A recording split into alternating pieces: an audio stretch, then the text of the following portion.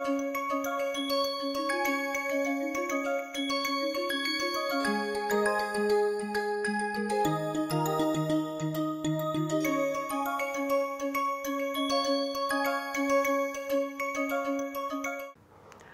everyone, welcome you to this class of today. I hope you were able to go through what I discussed in the last class. Now what we did in the last class was something to do with the asymmetric reduction. Initially we saw that we can modify the nucleophilic reducing agents such as sodium borohydride or lithium aluminum hydride into the corresponding chirally modified reducing agents, where the hydrogens say at the up to the 3 hydrogens we can replace by chiral ligands, and such as you can make sodium boro, say for example you have R star 3H, and likewise lithium aluminum we can make it as O R star 3H. But of course we can also use even less than 3, but as long as there is at least one hydrogen which is present. Likewise this electrophilic diol we can also modify, and of course we can make use of the reducing agent for the chiral reductions, provided that the diol path is chiral. And like that we saw another reducing agent which was derived from alpha pinene base, and we saw how that reducing agent which had a boron and a chlorine, and then of course we had a part of R star here, which led eventually to the reduction of the ketone, and of course the alpha pinene which comes out from the reaction from the salt from this particular reducing agent. So this behaves like a reducing agent, but it does not have a hydrogen as a hydride attached to boron directly, but it is in this particular part, which is what after the hydride is transferred leads to the alpha pinene, plus of course we get a chiral alcohol. So these are all different types of reducing agents which we discussed, and we also mentioned about this fact that each of these reducing agents is required at least in 1 mole equivalent. So therefore it is not something which is useful in a long run on a large scale.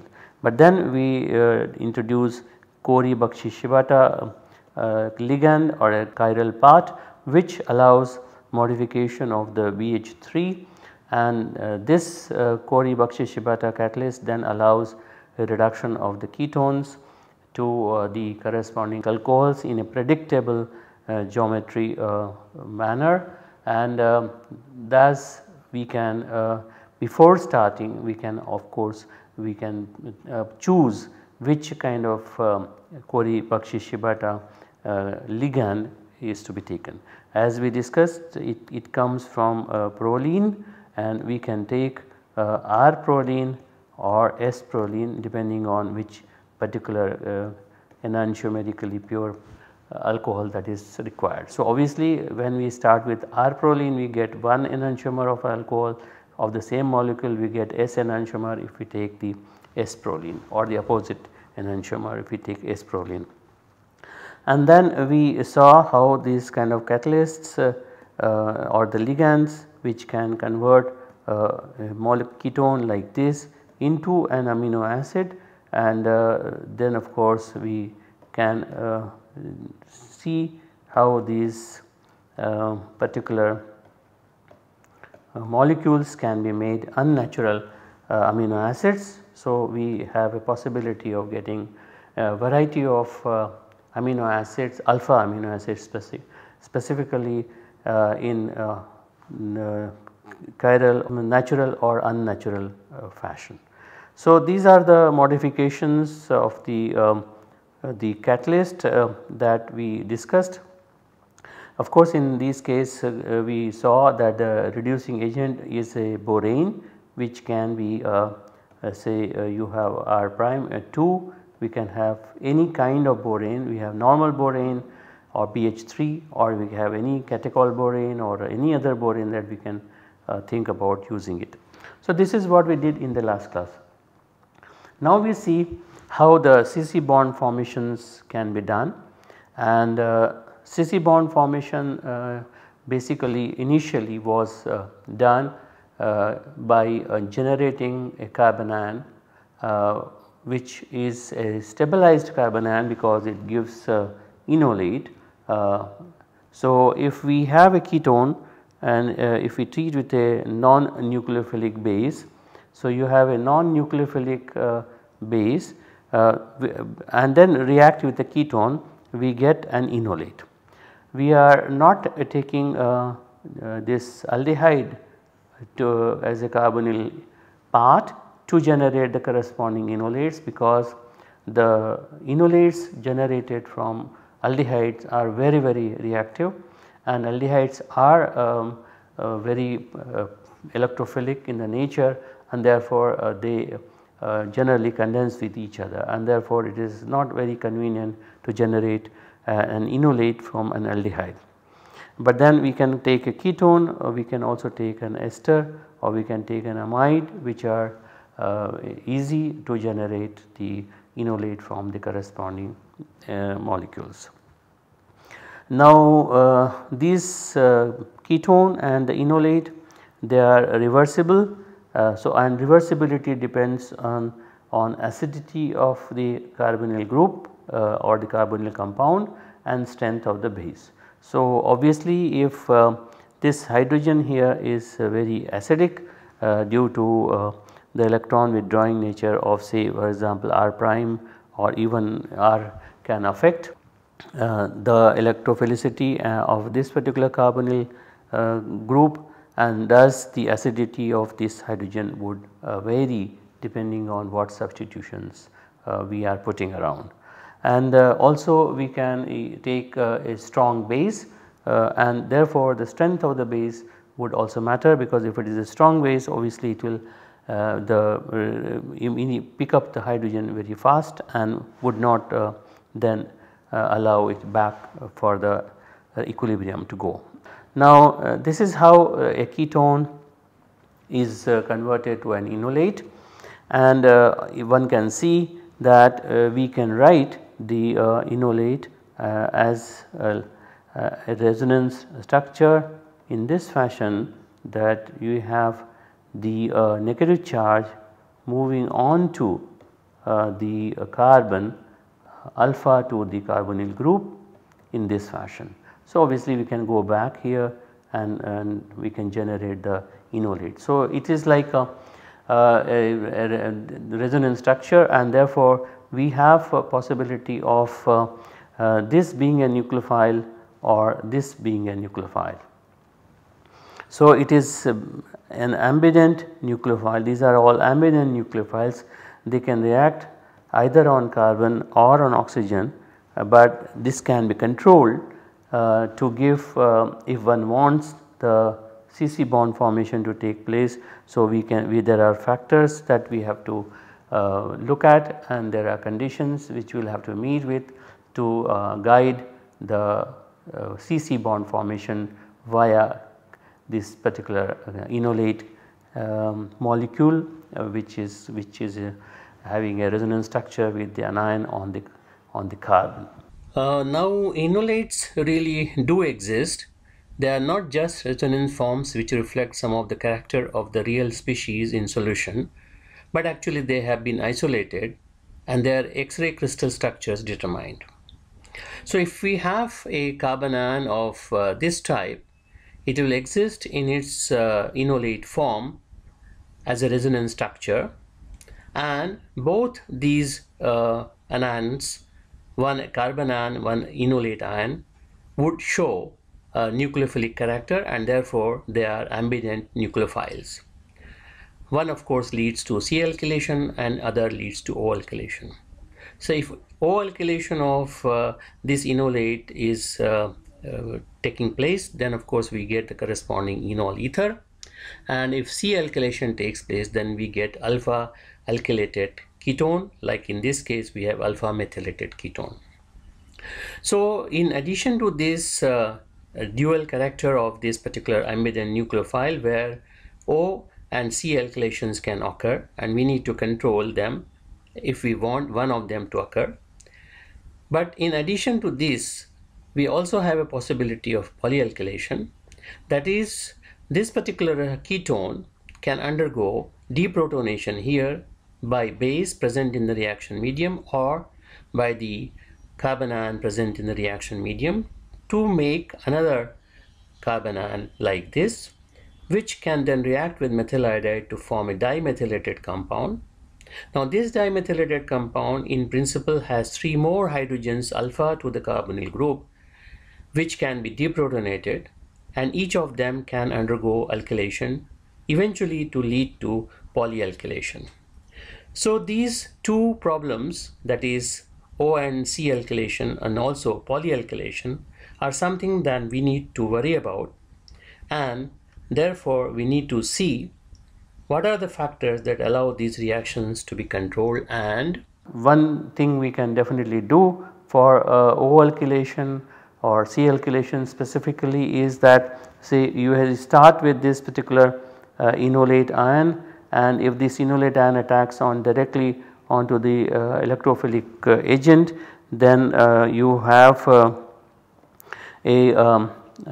Cr oxygen carbon bond which is formed like this, and of course if it attacks from the carbon as a nucleophile, then we get the carbon-carbon bond. Now we can also use an aldehyde to form an aldol of this type, which can of course lead to the alpha beta unsaturated ketone. So these are the things which can be done by the enolate, which is formed from the corresponding ketone. So we have a ketone which can then lead to the formation of this enolate, and that can allow a O or C alkylation to form, and also this kind of alpha beta unsaturated ketone via the aldol. Now O alkylation is generally favored by hard electrophiles where oxygen based leaving groups are there, this is leaving group, or you have a large counter cation. So this particular M plus should be large. So if we have a large counter cation, then of course the charge is separated, and therefore the negative charge can attack directly onto the particular electrophile. And dipolar aprotic solvents solvate M plus. That means if we have dipolar aprotic solvents like DMSO or acetonitrile or DMF, they would have a coordination with the M plus, and then the M plus is somewhat removed, and therefore the O minus negative charge is available for the electrophile to attack. So that is how O alkylation can be favored. Now if we have C alkylation to form, then we have to have soft electrophiles, especially when we have a iodide molecules as electrophiles, where iodine is this is I, and iodine is a leaving group. So you have an R, say R2 and I. So this is a leaving group which is a very soft electrophile.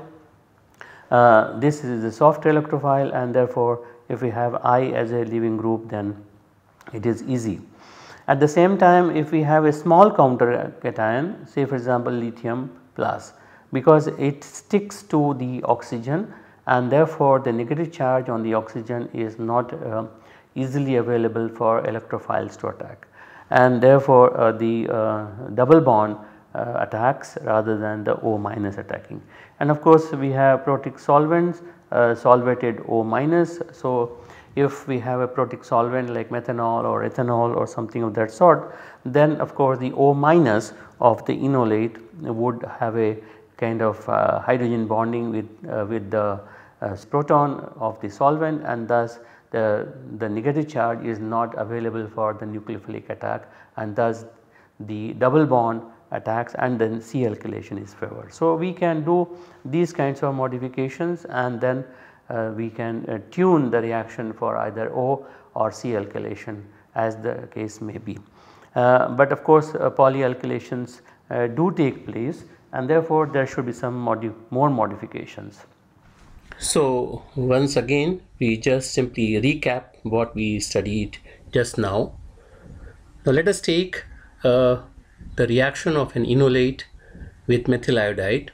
First of all, methyl iodide is a weak electrophile and the cation coordination is strong with the enolate O- because it has greater negative charge density. Due to these two factors, the thermodynamically more stable C-alkylated product forms. On the other hand, in case of reaction with chlorotimethylsilane, the corresponding enol-silyl ether is formed as it is shown here, and this is because chlorotimethylsilane is a much stronger electrophile as compared to methyl iodide due to electronegativity difference between silicon and chlorine, and therefore as soon as the enolate is formed, the O- reacts quickly with chlorotimethylsilane to form the enol-silyl ether. In this case, the SN2 transition state will resemble the reactants, that is the enolate, more than the products. Also, since OSI bond is very stable, 25 kilocalories more favorable than CSI bond, the reaction prefers to proceed via the O alkylation thermodynamically. So these are the two other examples where C versus O alkylation can be checked. Now to avoid this we can put a temporarily a group to allow CC bond formation to take place. Suppose if we want CC bond formation to take place, then we put, say for example, an ester group. So we want CC bond formation to take place onto this carbon here, and therefore we put an extra ester group here, or we can even put a sulfonyl group here, or we can put a nitro group here. So basically these ester, sulfonyl and the nitro group increase the electrophilicity of the hydrogens which are present, and thus formation of an ion is much more easy onto these carbons rather than onto these carbons. So the proton which is on the left hand side of the carbonyl group, as you see, is less acidic than on the right side, which is next to the ester or sulfonyl or the nitro group, and therefore the deprotonation occurs onto that particular carbon atom, and then CC bond formation readily occurs on these. And also we can choose soft electrophiles, because now the anion is stabilized and therefore it is a soft nucleophile, and with the help of soft nucleophile we can use the electrophilic CC bond formation to take place like this. But then this also of course has some negative points, that you have to introduce these groups and then remove if they are not needed it. So therefore it is somewhat inconvenient. As you can see that we can here do the hydrolysis of the ester under basic conditions or under acidic conditions, and once we get this carboxylic acid, then we heat it and then decarboxylation will give this particular molecule. Likewise we can use here ranny nickel to do this, or aluminum amalgam or such kind of things, reducing agents we do it where carbon sulfur bond is broken. And similarly here, say you can use tributyl anhydride and AIBN, as we discussed earlier, that we can remove the nitro group to the corresponding hydrogen. So these are the various ways by which we can carry out the CC bond formation in a directive manner, and we remove, but then these need 2 extra steps. So Gilbert Stark at Columbia University introduced enamines. As we can see that we can take a ketone and react with a base this secondary amine like say pyrrolidine, and then we can get the enamine, which is of course in resonance with this kind of species. So, we have an enamine, and when Rx is added, the negative charge attaches to the R, we can get here, and then hydrolysis leads to the generation of the ketone. So, this way we can do alkylation, we can also do acylation, we can do a Michael addition, and there is no self condensation in these cases. So, that is something very useful as advantages.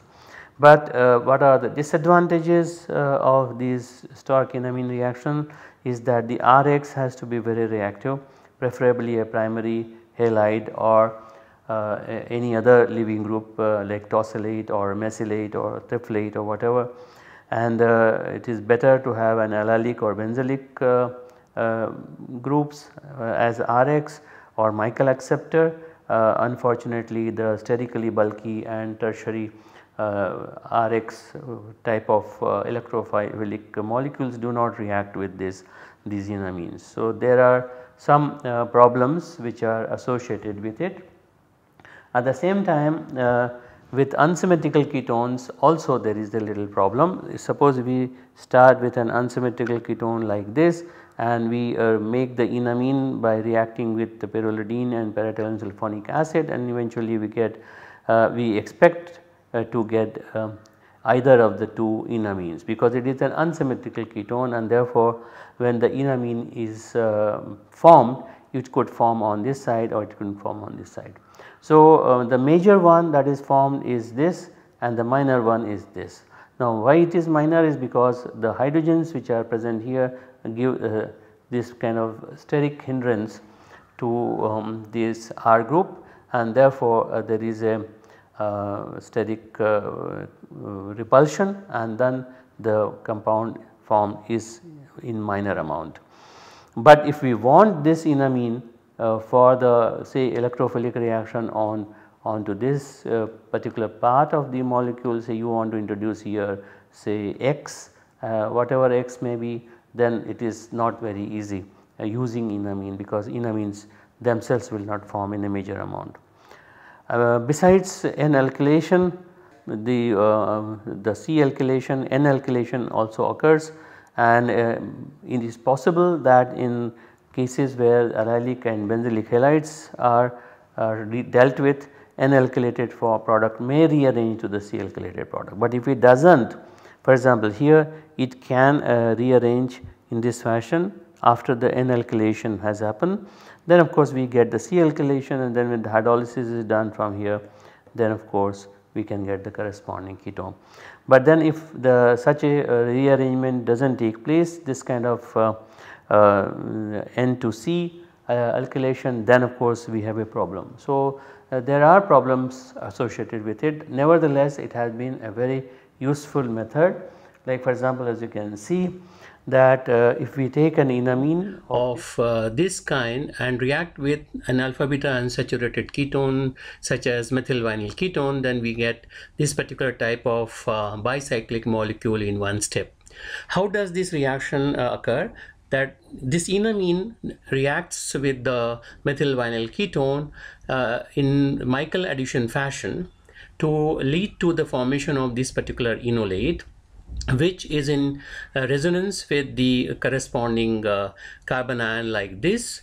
This carbon ion then picks up the proton from the other side of the carbonyl group and generates the anion here, and this anion then undergoes cyclization to form the bicyclic product. In a similar fashion, if we take another enamine like this, then it reacts with methyl vinyl ketone in ethylene glycol under acidic conditions at 120 degrees. Again the Michael addition takes place to form this enolate. This enolate is in resonance with the corresponding carbon ion like this, similar to what we observed here. Now this anion then takes up the proton from here, generates another anion, which of course will be existing in the form of enolate also, and this enolate then undergoes cyclization to form a molecule which is called as mesembrine, which is a natural product. So that is how reactions of enamines take place. and they are useful in many synthetic operations. However, we know that there are some problems associated with the enamine chemistry, and thus there should be some other way of addressing these issues. So, from that angle we will look at the other aspects of CC bond formation, what are the further developments that have taken place, and eventually the aim is to make sure that we get optically pure CC bond formation, because that is also a very important, in addition to asymmetric reduction or asymmetric oxidation, we also need to have methods which allow asymmetric CC bond formation to take place, and therefore we will look at several ways of how the developments have occurred in terms of allowing CC bond formation to take place in asymmetric fashion. So, we will take up the remaining part in the next class and then see how we can proceed further. Till then you can take care of these kind of things that I have discussed today, and then be ready for the next class. Till then, bye, thank you.